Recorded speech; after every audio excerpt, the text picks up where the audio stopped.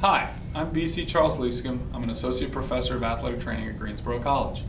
Today I'll be demonstrating how to use a 2-inch elastic wrap in the treatment of a thumb sprain, right? Most commonly here at the carpal metacarpal joint or over the scaphoid, as well as applying compression to the first metacarpal joint here at the thumb.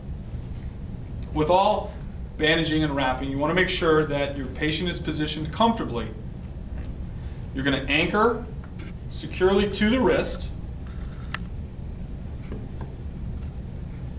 and then you're going to apply a spica or a figure 8 around the thumb. Just keep your hand relaxed. Come around again,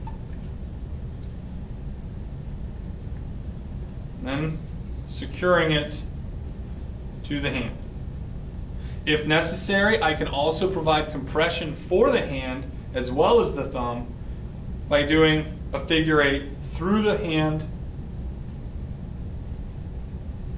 and then also securing it around the wrist.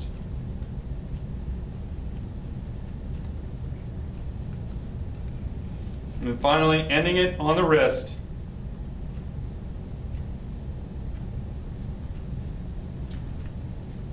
and securing it in place.